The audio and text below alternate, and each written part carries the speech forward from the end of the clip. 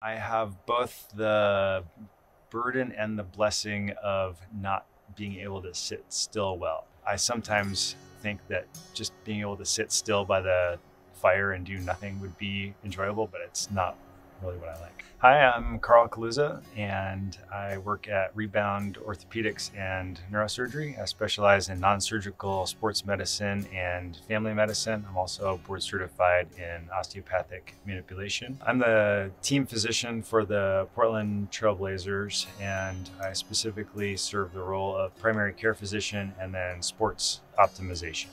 I've been in practice for about 20 years, and I absolutely love my job.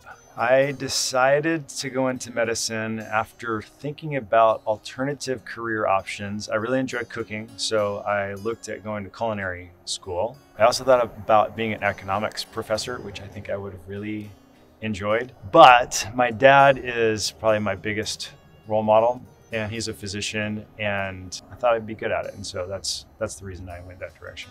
I've really enjoyed the practice setting that I get to work in. It's definitely not a stereotypical sterile doctor's office. I have two main goals when I'm at work. One is to take awesome care of patients, and the other is to have fun while I'm doing it.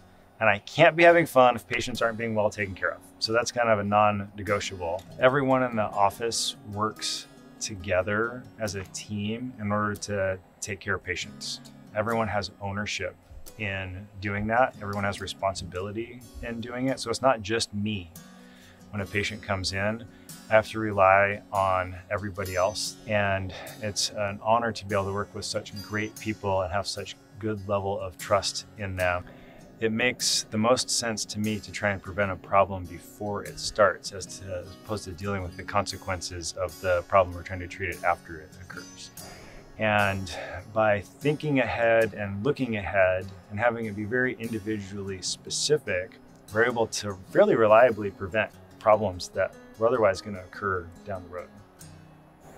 I believe that there is mind, body, and spirit, and that lack of health in one of those areas can influence health in another.